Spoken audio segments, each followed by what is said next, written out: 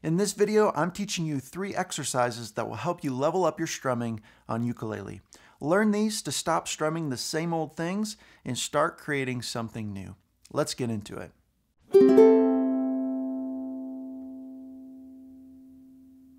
When I was first learning to strum, I was told to just feel it. But what I discovered much later was that you actually can't feel the rhythm if you don't know what the rhythm is, and I certainly didn't when I was first starting. It's like if you were traveling to a foreign country where you don't speak the language at all, and I suggested to you to just feel it out. No, you probably wouldn't do that. Chances are you would buy a vocab book or something like that and practice some phrases before your trip. Likewise, to get a feel for rhythm on your ukulele, you have to have a frame of reference. And the way you do that is by building what I like to call a strumming vocabulary. If you've developed your strumming vocab, then the next time you go to play a song, you'll be like, wait a minute, I know what I should play in this situation. I've practiced this phrase before. I speak the language. In other words, you can just feel it out. But that starts with practicing these super important exercises. So let's look at the first one. 1, 2, 3, 4. 1, 2, and 3. 4 and a 1. 2 and 3. 4 and a 1. 2 and 3, 4 and a 1, 2 and 3, 4 and a... For this first exercise, you improve your sense of rhythm by practicing the most common, most important note lengths found in strumming patterns, which are quarter notes, eighth notes, and 16th notes. So for the first beat, count out loud by saying 1 and strum down, which is a simple quarter note. 1. For the second beat, play 2 consecutive eighth notes by strumming down and up, where you count out loud 2 and. So far we have 1, 2 and, or down, down, up.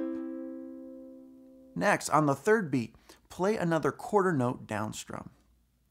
1, 2, and 3. Then for the fourth beat, this is where it gets fun. You strum consecutive 16th notes by strumming down, up, where you count out loud 4 and a. Just like this. 1, 2, and 3, 4 and a. When you put it all together, the strumming exercise sounds like this. 1, 2, 3, 4, 1, 2, and 3, 4 and a 1, 2 and 3, 4 and a 1, 2 and 3, 4 and a 1, 2 and 3, 4 and a. By practicing a mix of quarter notes, eighth notes, and 16th notes, you improve your feeling for rhythm and ability to add variety with the most popular note lengths. All right, let's move to the second strumming exercise you need to practice. This one is really going to help you improve your feeling for the offbeat and rhythm. So what's the offbeat? The offbeat is known as the and of the beat. So take a listen to how this sounds. 1, 2, 3, 4, 1, 2 and 3 and 4 and 1, 2 and 3 and 4 and 1, 2 and 3 and 4 and 1, 2 and 3 and 4 and 1.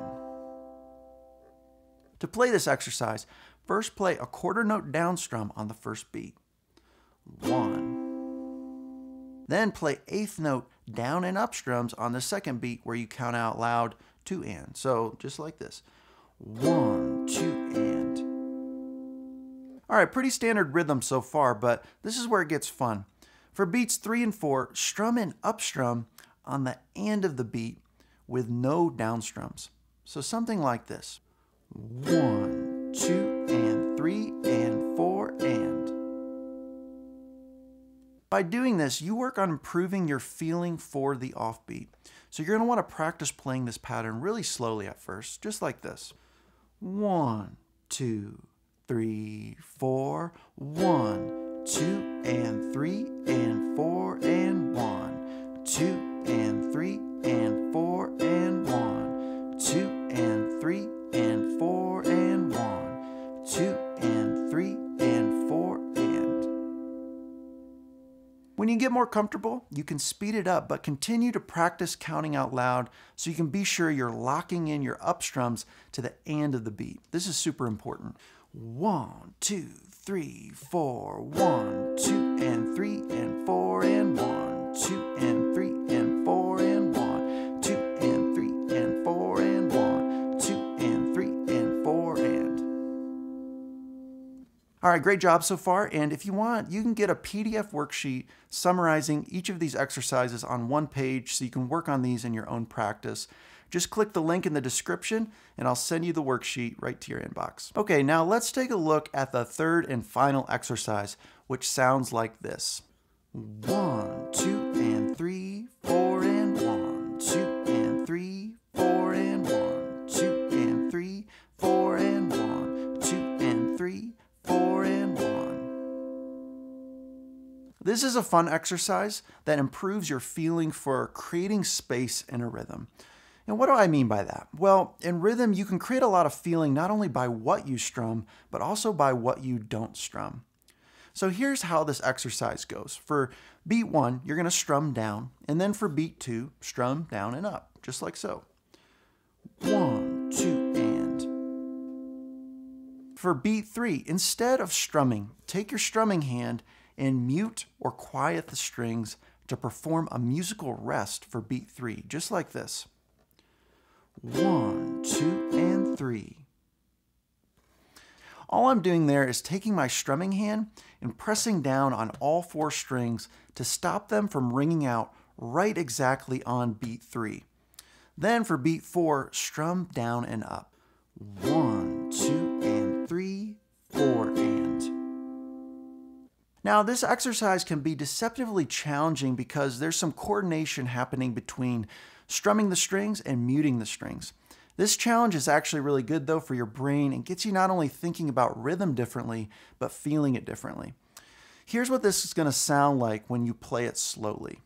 1, 2, 3, 4, 1, 2, and 3, 4, and 1, 2, and 3, 4, and 1, 2, and 3, 4, and 1, 2, and 3, 4, and. And when you get comfortable with that, you can begin to speed it up, but again, make sure you count out loud and you especially focus on muting the strings right on the 3rd beat. So take a listen. 1, 2, 3, 4, 1, 2, and 3, 4, and 1, 2, and 3, 4, and 1, 2, and 3, 4, and 1, 2, and 3, 4, and. Like I said before, get that worksheet in the description so you have these exercises to return to in your own practice. Practicing these for just 5 to 10 minutes per day helps you build the skill of feeling the rhythm. With consistent effort, you'll start to have new creative ideas when you approach strumming a song because you'll know how to feel the rhythm before you even do it. By the way, you can absolutely use these exercises as strumming patterns for songs, especially those counted in 4.